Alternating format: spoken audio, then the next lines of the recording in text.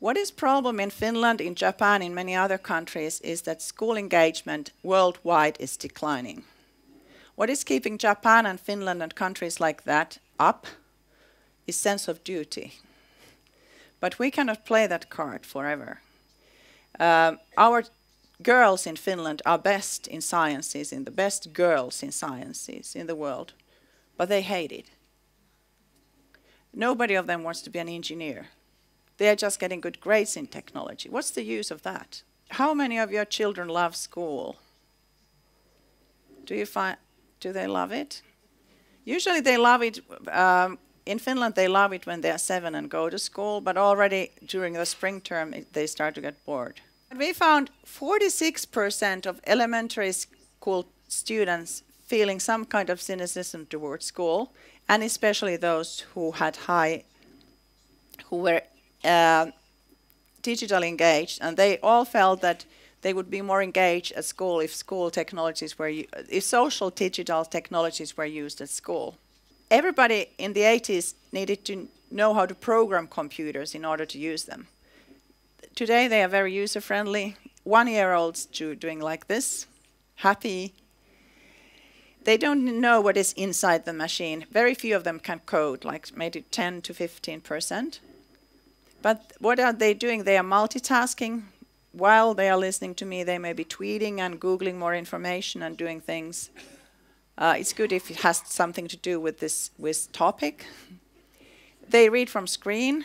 I need these papers. I'm obviously an immigrant. They are very much chatting. Like they wouldn't send an email. For them, email is like old-fashioned. It's like sending a postcard. 25% are gaming, active gamers. They are very social digitally networked. They are only offline at school. School day for them is like, oh, please fasten your seatbelt and put away all the technical devices. What I was telling to this EU Parliament thing was that it's not so much about learning technology or computer-supported learning. It's kind of last season thing. It's more like this integrated system with these novel technological tools and social media, internet that enable people being constantly in interaction. And then we called about social digital participation.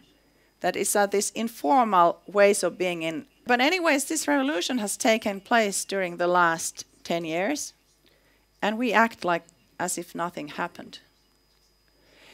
But in Finland, we have noticed that actually in order to make this, what we are told that we must make now this digital leap, I think we need a pedagogical leap first. I think what we need in epistemic change, we need changing in the ways of how we think about knowledge and learning. Do you know what is the most difficult sentence for a teacher in Finland to say? Or a professor? The most difficult sentence? I don't know. It has to be informative, it has to be specific, and it has to be epistemic. It has to be like, what do you know? What is interesting? What would you like to learn more? How the reader understands your text. Making you evaluate what you already know and foster it. And what is lovely about this is that all the walls and tables, because we didn't have money, they didn't have money for small rooms for everybody.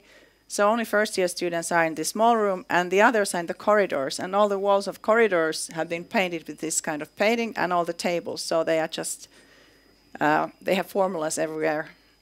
And it used to be called cheating, but now it's called collaboration. So my conclusion is, I've noticed these are not Finnish problems, these are global problems.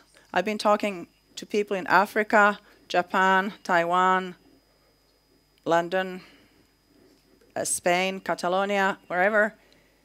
There is this widening gap between schools and outside world. And the most difficult problems are in those countries who've been doing well in PISA results, because they've had this illusion that they don't have to change anything. The main problem is to reform our teacher education and continuing professional change for teachers to make this change. And those who don't have trouble in keeping up with the technology, pedagogy, ways of thinking, automatization, Internet of Things, augmented reality, you know, all this.